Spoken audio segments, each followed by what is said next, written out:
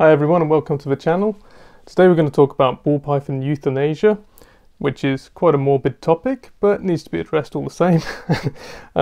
This guy who's wrestling me is Bobby, my oldest ball python, so don't worry, Bobby is not going to be euthanized. He's 100% healthy. But basically for this video I wanted to talk about a snake that I had to get euthanized maybe 2 or 3 weeks ago now. It was a snake that I'd hatched myself, raised myself. She was a really beautiful hatchling and her name was Worm. So obviously she got the nickname Worm because she didn't grow too well, as you might imagine. But Worm was a acid spider, I believe. Yeah, just acid spider hatchling. So she hatched out. As you can see from like the thumbnail and other photos I've got of her, she was a lovely, healthy looking baby. Nothing abnormal on the outside. She behaved normally, she moved normally, but quite quickly I noticed she wouldn't eat on her own. So I went through the process of assist feeding her, as you do with some hatchlings. And I guess kind of the maximum amount of time that you'd expect to assist feed a hatchling could be sometimes 6 weeks if it's a really stubborn one. But Worm went way past the 6 week mark, and I think she went to about 6 months assist feeding. At the same time, she was regularly getting blockages in her bowel. She was getting impacted with stools. There was no obvious reason for her to be impacted. She didn't have hard belly or anything like this. It was literally, I'd give her a bath, get her to go to the bathroom. 2 weeks later, she'd be impacted again. So in total, I took her to, I think in the end it was two different vets. I couldn't remember if I saw a third one, but definitely I saw 2 vets for her. The first vet said that her stomach was in the wrong place, which is, would be a problem for any animal. And the second vet said that they suspected she had a stricture, which is a tightening in the intestine, in the intestinal wall, somewhere down the body. And obviously that's something that, on a snake Bobby's size, you might attempt surgery, but on a young snake or a hatchling, it's not really going to work. So I spoke to one of the vets who said that if she was acting like a snake, if I could get her to feed on her own and, have normal snaky behaviours, if that makes any sense, then it wouldn't be cruel to try and keep her going and try and see how she develops as she grows. So for about 2 years, first of all, after about 6 months, she stopped assist feeding. She started striking on her own, and she started acting like a snake, like I wanted her to. She was hiding in her cave, she was striking, she was hunting, she was climbing, she was, acting 100% in terms of behaviour, but she was still getting the intestinal blockages, the impaction, and I still had to give her a bath every sort of 2 to 3 weeks, and give her vibration therapy with a toothbrush, an electric toothbrush along the abdomen to try and break up the stool, and that kind of worked for about 2 years. And then literally maybe just 2 months ago, I guess it would be 2 months ago, she stopped responding to those baths. I couldn't move anything along. She stopped taking in nutrients properly. She started to show signs of malnutrition. She was losing fat along the sides of her head and the flanks of her body, and she also started vomiting. And I took her to one of the vets again, and he said, look, I had already decided that it was probably time to have her euthanized. I took her to the vets and he said, look, you're never going to win this one. You did your best, and she had a good quality of life for the better part of 2 years.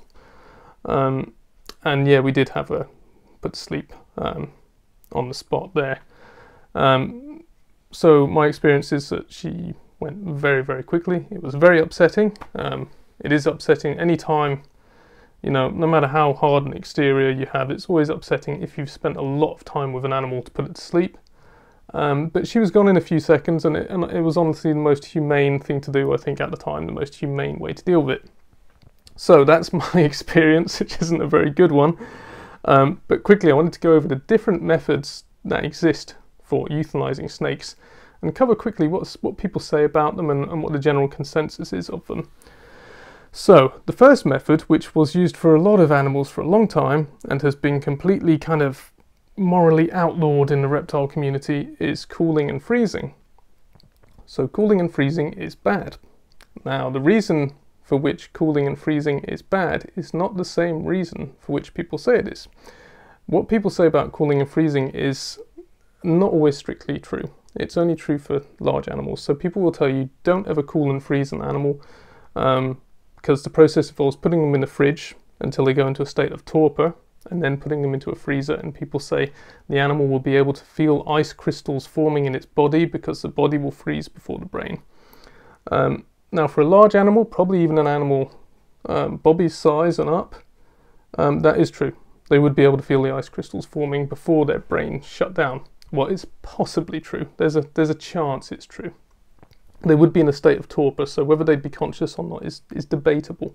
But it's possibly true that that could be a horrendously cruel way to kill an animal. Now, what isn't true is that it would do this in small animals like frogs, toads, or very small hatchling snakes, say like hatchling corn snakes, etc. Because the differential in temperature between the extremities or the outside of the body and the brain would have to be high enough for the outside to lower itself to freezing temperature much more before the brain. So that all depends on volume to surface area ratio. A very tiny animal, like a little frog or something, has a very low volume to surface area ratio, and that means the whole thing would freeze very quickly. So there wouldn't be this differential where it can spend a long time feeling ice crystals in its distant extremities, like a big lizard or a long snake feeling its tail freeze, for example. That wouldn't be possible in a very small animal. So people aren't exactly 100% correct on the cooling and freezing thing, purely because a lot of people haven't studied physics or anything like that. But everyone's got an opinion. The reason that cooling and freezing is bad is because it isn't instant or even close to instant.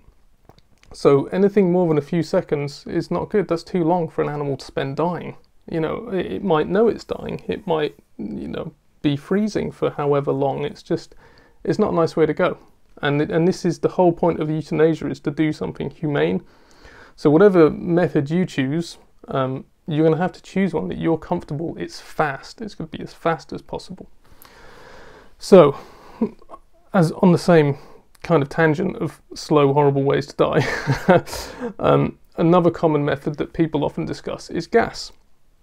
Because a popular method for killing rodents here, or euthanizing them for food here, is with, I think, CO2 gas or dry ice, basically. Because rodents have a very high metabolic rate, they breathe a lot of oxygen in proportion to their size, and they will fall asleep and die very, very, very quickly, literally within a few minutes, I think, at the most, if you gas them. A bobby, for example, it might take him several hours, because reptiles have a very much slower metabolic rate, and they have a much lower resting oxygen need, if you like. So it would take a long time to kill a snake by gassing it with CO2 or any other kind of gas, nitrogen or whatever. So that's not a viable option. Again, that would be a long time for an animal to be dying, and that would come under the brackets of cruelty. Just like cooling and freezing is probably cruel to an animal Bobby's size, even though the science there isn't exact. It's important to remember that these guidelines that we get with these kind of things are done by people doing their best, trying to prevent cruelty, and the fastest, least cruel methods are not the ones I've just been talking about. So, up next, a method a lot of people have suggested to me, even for worm, was the hammer. Smashing the snake's head in with a hammer as quickly as you can. And, just before we go any further, please do check on the laws where you live, because snake owners frequently get bad press, and we're not in everyone's good books, so I'd be careful with this kind of thing. But people say, well, just whack it on the head with a hammer, one blow, it's done. That's great. If you've got crap aim like me and you're uncoordinated and clumsy, the chances are that you could actually miss slightly, not get all of the brain, get the top of the head or the face. Remember that Bobby's brain is here, it is not here or up here. So anywhere else on the head you could just give a horrible injury and the snake could be alive. So if you're not confident, it's a dodgy way to go. If you're very, very confident, maybe you could do it. Maybe you're a big breeder and you've got lots of snakes and you've got to deal with this every single day. You'd be in a different scenario than me, and I hope you got a harder stomach than me as well for this kind of thing. But me, I don't like that method. I don't think it's a good idea, particularly if it's just a one-off. And personally, I find there's something kind of dehumanizing, even though we're talking about a reptile. The word that comes to mind is dehumanizing, about smashing your pet over the head with a hammer.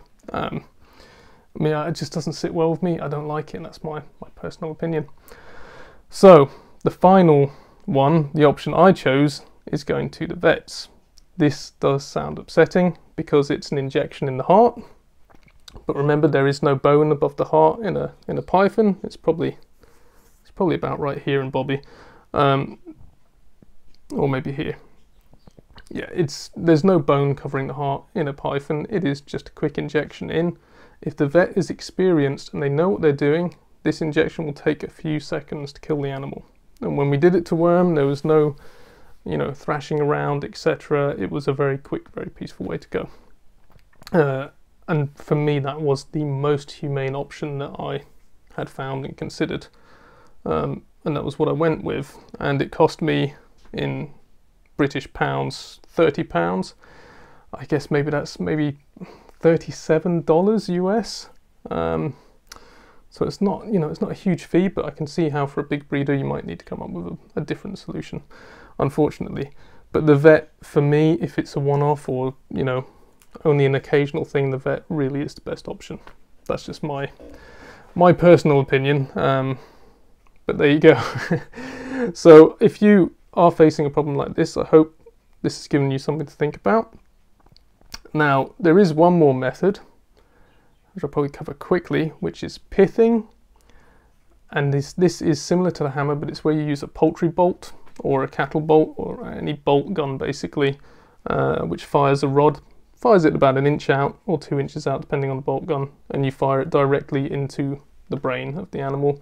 And that apparently is instant, but you need to know the anatomy perfectly. You need to get it directly on the brain, and you need to do it correctly, just like the hammer. It probably is easier, and this is the method that's been recommended for use in Florida to kill off the iguanas and stuff like that. So animal rights, animal welfare charities and scientists have broadly said that this is the least cruel method for euthanasia. But again, they're talking about the best scenario they can come up with. They're doing their best to come up with a situation that involves killing a lot of animals and a lot of wild animals. So in a captive setting, individual owners like us, I still think the vet is the best option. So I hope this hasn't made you too sad thinking about Worm and what she went through. But honestly, with animals, if you keep them long enough, it's going to happen. It is upsetting, it's not nice, but you do need to make the responsible decision to do what's best for the animal at the time. So I hope, like I say, I hope you found this educational at least.